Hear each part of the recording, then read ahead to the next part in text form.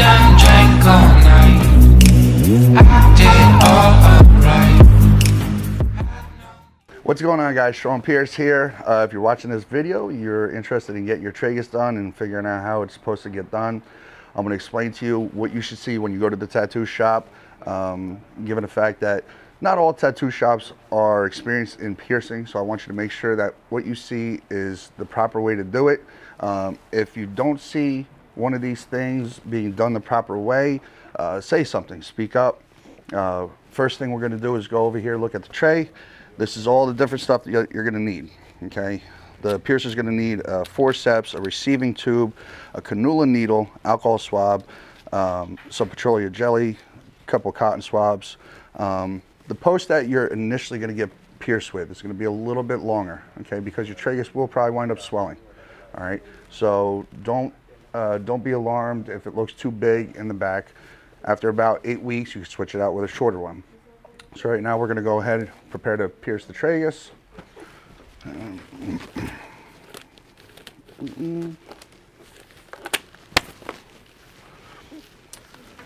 Also, just while I'm getting ready, just to give you guys an idea, about 70% of tattoo shops out there are not experienced and are not licensed to pierce. You guys need to make sure you do your research before going to get a piercing, okay?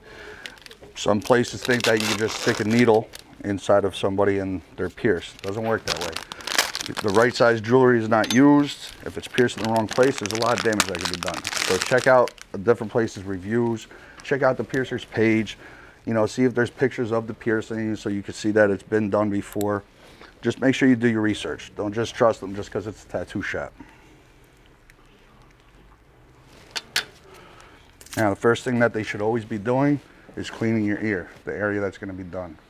So we're going to use an alcohol swab, clean the front, the back.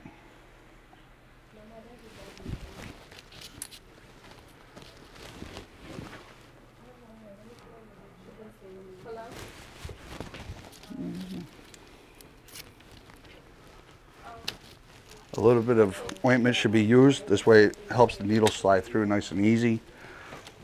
Now, I know in some of my other videos I've explained to what this needle is before. This is called a cannula needle. Okay, anytime jewelry is inserted from behind, this is the best needle that should be used. What it does is it goes through and then it leaves a nice little sleeve of plastic so that you can insert the jewelry and push it in from behind. Tilt it just a little bit, perfect. Nice big breath in. And big breath out. Good job. Now this is the sleeve of plastic. This is the jewelry right here. So it'll wind up going right in, push it right through, and that's it. We'll put the ball on top. Yeah. And that is your tragus piercing. Okay, now as far as aftercare for the tragus, okay, I want you to make sure you get yourself a mild soap. Dove Sensitive Skin is the best soap to get. All right, you're gonna wash it once a day.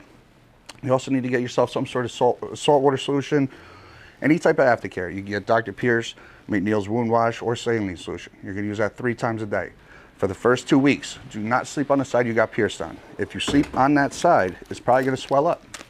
If you have any questions, any concerns at all, you can reach me at _Sean Pierce.